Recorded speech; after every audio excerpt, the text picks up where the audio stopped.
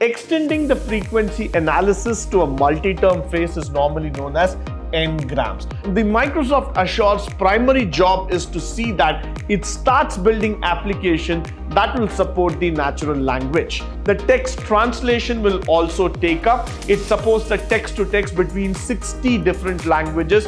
It's able to pick up English and Spanish but not the French words separately.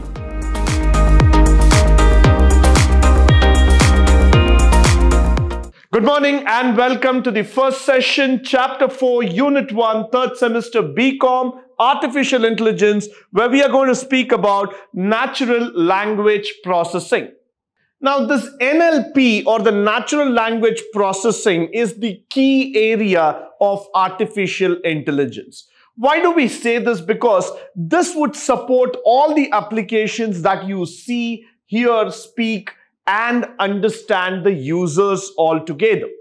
The power of AI is to create something exactly like you. So if I have to understand what the user is speaking, what the user is trying to reach, what the user wants to communicate, then I want to go into the natural language processing. Now, using the text analytics, translation, language understanding services, the Microsoft Azure makes it easy to build applications that support the natural language. So what's the main function here? What's a challenge that we are looking in here is that you need to create a system that is able to exactly work on the analytics, the text and data, and convert it, make it in such an easy way that it builds the applications and starts supporting the natural language. Now, we know that there are many dialects, many languages in this world. Now, English might be considered as a common language, but that is not the mandatory language that is being spoken all over the globe. So every country will have its own language, will have its own dialect, and it has got hundreds and thousands of variants. So the Microsoft Azure's primary job is to see that it starts building application that will support the natural language, followed by the text analytics. Now, this is a process through which you will see that an artificial intelligence algorithm running on a computer evaluates the same attributes in text to determine specific insights. Now, this is very, very important for each one of us to know why. Now, the text analytics is a process where artificial intelligence is running on a computer system, and this is something which is going to just evaluate and attribute the text factor. And this is something where you're going to see that the text attributes are taken into position. It starts evaluating, it starts finding out how it is and where it is, and starts determining the specific insights altogether. The commonly used techniques that can be used to build the software to analyze the text are as follows. Statistical analysis in terms of used in the text that we are talking about. For example, removing common words and performing the frequency analysis so that you see in what frequency that word is often spoken. Now, you'll also see that you get some clues about the main subject. Now, for example, when we use the word a and the, or we're going to talk about certain words like I'm going to talk about an animal, I'm going to talk about a place, about a vision, all those things would start coming into this frequency analysis. Extending the frequency analysis to a multi-term phrase is normally known as n-grams. Now, what is an n-gram? It is a two-word phrase like a bigram. A three-word phrase is also a trigram, and then it goes on. So you can see that be it so, so, and then all those kind of words can be analyzed in this text analytics matter. Followed by the techniques. We are going to apply this concept called as stemming or lemmatization algorithms to normalize the words before counting them. Now, what is this all about? Technique to extract the base form of the word by removing the affixes on them. Now, let's say a word called like power, powered, powerful are being interpreted as the same word. But you know that meaning changes according to the word that's going to be used in the sentence. So keeping the base word as power, you would be probably able to see powerful or powered or overtakes. All these kind of words might sound similar, but they have a different meaning. So what we try to do, we would try to keep the base word and remove all the other factors. Linguistic structural rules which are very, very important to analyze a sentence. For example, noun phrase. Then we're going to talk about verbs and adjectives and so on. These are all very, very important things because encoding words, they are also going to be a part of this through which we can train the machine learning model. So whenever we are applying this linguistic structures into picture, we need to train the system slowly, steadily to understand the words, the annotation, the pronunciation, the meaning, the usage pattern one by one, so that the computer starts acting as if it's able to understand the natural language that is spoken up by the user. Now, creating vectorized models, look at the word itself, that captures semantic relationship between words in n-dimensional space. Now, for example, it was so hot. Now, when I say the word so hot or so cold or it's something very chill, all those kind of words have got a semantic relationship where we try to address the weather, we try to address the situation, the climate, or the room temperature conditions, or the surrounding environment. All these factors will start coming into understanding the relationship between the location and to that of the assignment of the words. So all these things are going to be taught in the vectorized models. The modeling technique maps the words into corresponding vectors, of course, yes, to real numbers, and it gives out some feature of the text model to train. Yeah, this is very, very important for us. For example, assign values to the words like flower and plant, locate them close to one another, while skateboard might be given a value position that it is much farther away. Now, let's try to understand whenever we are going to relate certain terms. Flower, plant, tree, leaves, all these kinds of things might be close to one another because we try to relate, we try to locate. Whereas when I say the word skateboard might be given a value that positions it much far away because it's not a related word as we are talking about it. The next one, the capabilities in a language service. So what is it all about? The first thing is the language detection. So we have an ISO standard also, the ISO 6391 language code, which is in English. The language name is English used here. A score is which is trying to indicate the confidence in the language detection. Now, why this word is now coming into picture, the word confidence in the language. How close are you? How confident, how cool are you? How much are you built in terms of understanding the language from a system standpoint is very important. See, for example, let's say that I'm going to put in this phrase here, a fantastic place for lunch. The soup was delicious. Now, this is a common phrase of language that is used between you and me. But if the computer is going to use it, you need to understand that it is going to talk about certain values, certain objects here. So the computer must be able to understand that yes, we are talking about a particular object which is delicious and that is something which is consumable in nature. So what I'm trying to do is I'm going to connect various things and make it flow, look at very natural. Now, for example, I'm going to use a Spanish phrase altogether where I say comida maravillosa la gran services. Now when I use all these kind of intonations and I start speaking Spanish, now that might not look really, because unless and until I get a fluish, the native accent of a Spanish accent to me, I would not be able to get this into natural thing. Similarly, if I'm going to talk about French, where I say the croque monsieur avec frites was terrific, bon appétit.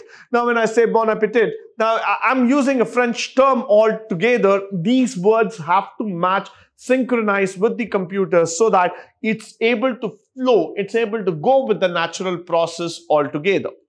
Now, let's look into here. Now, we have the language, English, EN, the score is 1. Now for Spanish, now we review, that's ES, Espanol. So we say 1, again the score. Review 3, English, again we get 0.9. So what does it show is that the language detected for review 3 is English, despite containing the mix of English and French. So what does this exactly tell us is that it's able to pick up English and Spanish, but not the French words separately. Now, sentiment analysis, the text analytics capability of language service can evaluate and return sentiment scores, label for each sentence, This capability is useful for detecting positive, negative sentiment in social media, customer reviews, discussion forums, and above. The service evaluates the text and returns as sentiment score range from 0 to 1, the values closer being 1, and that of a positive sentiment. The scores that are close to a middle range of 0.5 are considered to be neutral or indeterminate. So now what I'm going to do here is that I'm going to put a sentiment analysis where I'm going to say the score ranges between 0 and 1, 0 being the least and 1 being the maximum.